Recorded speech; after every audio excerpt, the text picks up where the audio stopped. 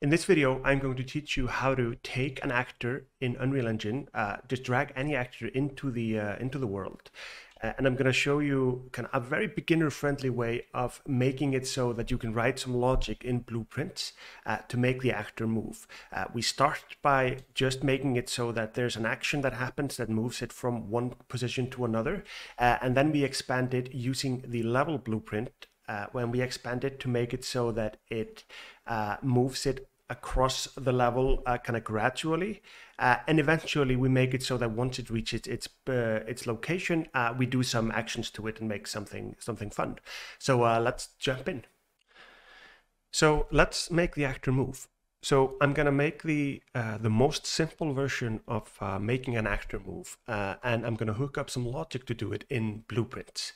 This is probably the best way when you're starting out, just to get a sense of how to do it. There are countless of ways that you can do this. Some that tie more into gameplay, and some that tie more into all sorts of events and things like that. But if your question is how do I just make something move in the beginning, this is a good way to start. So I've started a new project using the starter content here. So you can see this ships with Unreal Engine. You can use whatever content you want for this example. But I'm going to start off by just creating a new level. So you can see that I'm in the untitled level here.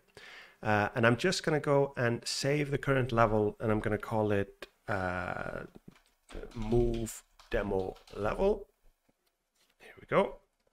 So nothing really happens other than you can see here on the top left, we're now in a level called the move demo level.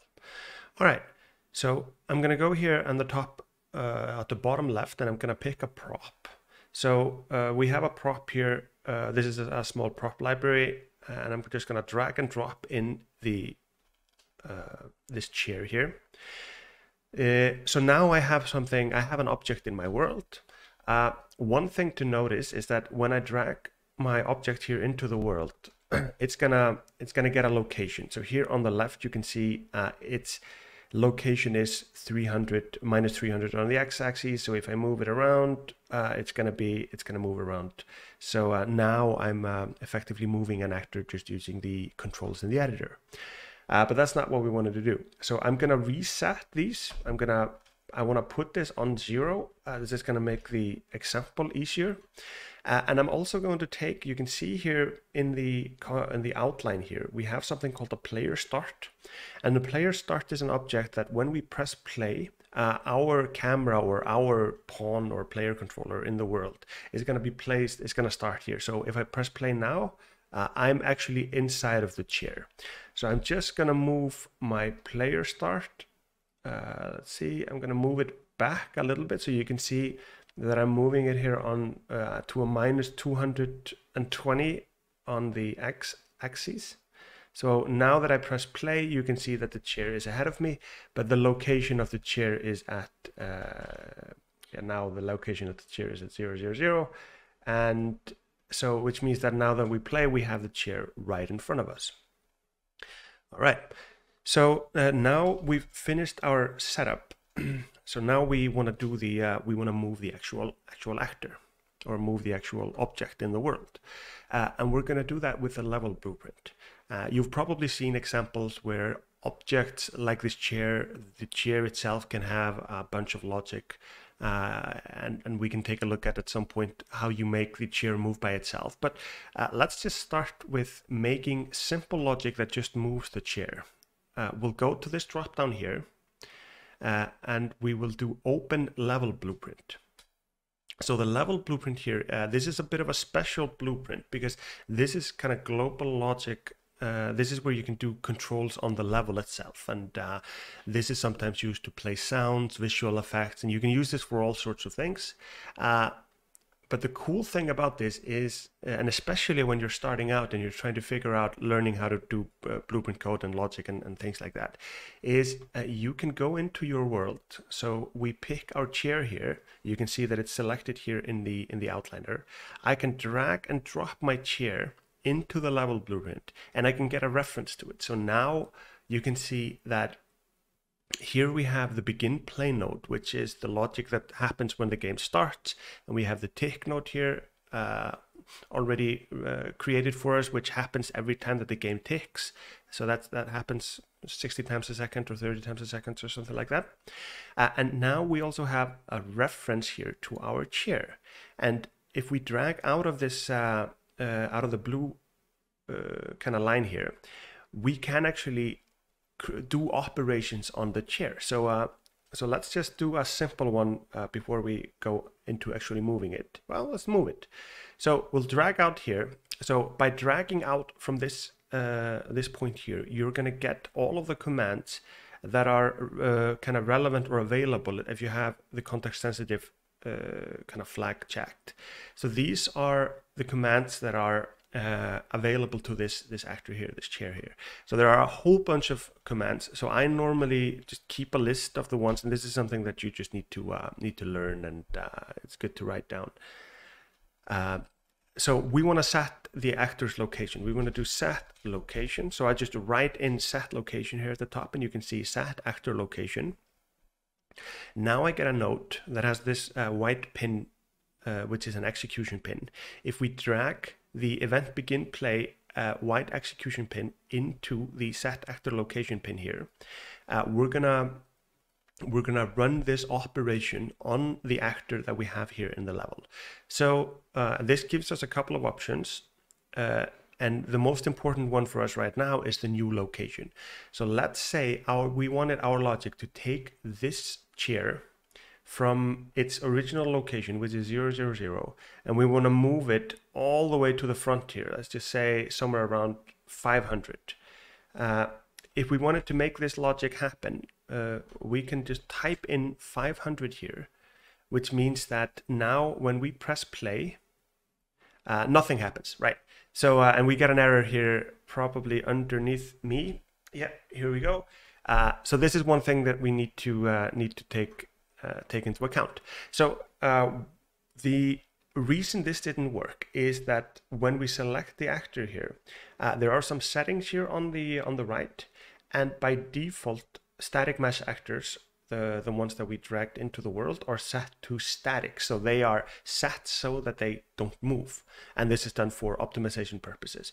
So if this happens, if you run into this, just change it to movable, and now that we play, everything works.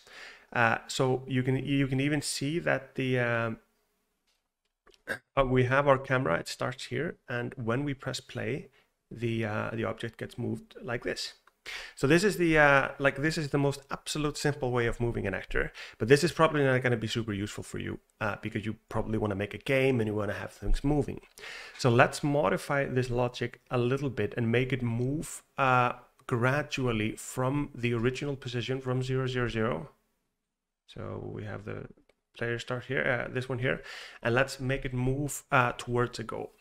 So we started by using the event begin play node, and this node just runs once when the game starts and just executes this command.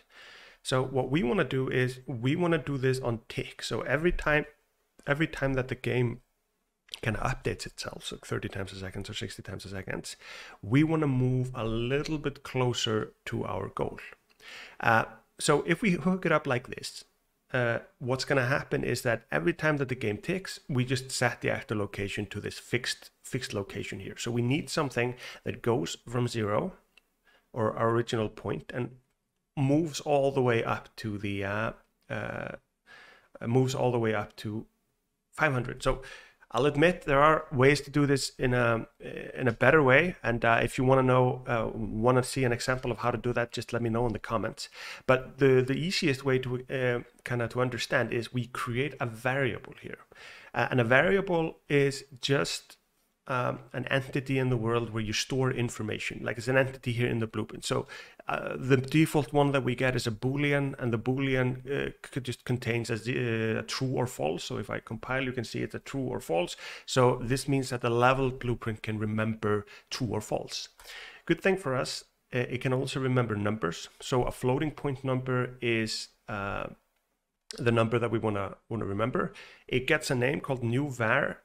You can either press F2 to change the name here, or you can go here to the top right, and let's call it how distance moved. So I can name this whatever I want. So now what I've done is I've created a level blueprint that remembers a number, and the number is called distance moved. I'm going to drag the distance moved variable into the level blueprint, and I'm going to do get. So I want to get the value of distance moved. And when we start out, distance moved is 0. So it's initialized with the value 0. I want to take distance moved, and I'm going to drag out of it just like we did before, and I'm going to do a plus. Plus gives me the add operator, and I'm going to add 1 value to it. This means that whenever we do something, so we haven't finished this yet, but whenever this logic gets executed, we take this number, starts off at 0, it's a 0, and we do +1, and the result of it comes out here. So and now because we wanna store the result, so I drag the distance moved variable in again, and instead of doing a get, because I'm not fetching the information again, I do a set, which means I want to update it. So I take the current value of it, I increment it by 1, I add 1, and I want to set the value, so 0 plus 1 is going to be the new value of distance moved. And every time that we take, this is what we want to do. So now we have an incrementing number. Okay, so what good does that do us? We have the set actor location node here, and basically what we want to do is we want to get this number here to go from 0 and up to 500, for example. But you can see that the this is a green variable, which means this is a float, and this is a transform or a vector, which is essentially a set of 3 values. So you can't really plug things in. So you can, but this is not what we want to do. So this actually turns the float, it takes the number and creates a vector from the number. But we want to only update one of the values. So you can do that by right-clicking on the new location vector, and you can do split struct. And this gives you access to the individual values of the location. So now what we can do is we can take the distance move value here, and we can get it. So we're going to get the value of it, and we can plug it into location X. So if we review the logic, so every tick, once every second, we get the distance moved value, we increment it by 1, and we save the result of that inside of this container, inside of our variable. And then we say, take the chair actor and set its new location to the 0 on Y and 0 on Z, because we're not doing anything with those, and set it to this outcome of this calculation here, which is going to be 1, and then it's going to be 2, and then it's going to be 3. Okay, so let's play and see what happens. So now you can see that now when I play, the chair is moving slowly away from us because our logic is working. So, but what's going to happen now is the problem that's going to happen now is it's never going to stop. It's just going to continue doing this indefinitely. So to wrap this example up, I'm going to stop the actor.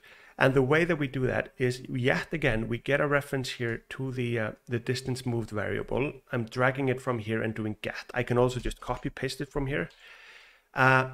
Again, I'm dragging out of the green value here, kind of so that I can get some get the functions or the logic that's available from this one on this object, on this variable. I'm gonna do greater than, greater or equal. So this is the same. This is like a math operation, and this is going to check, is the distance moved value here, is it greater or equal to some set number? And I'm going to say 500. And then I'm going to add a new node called a branch.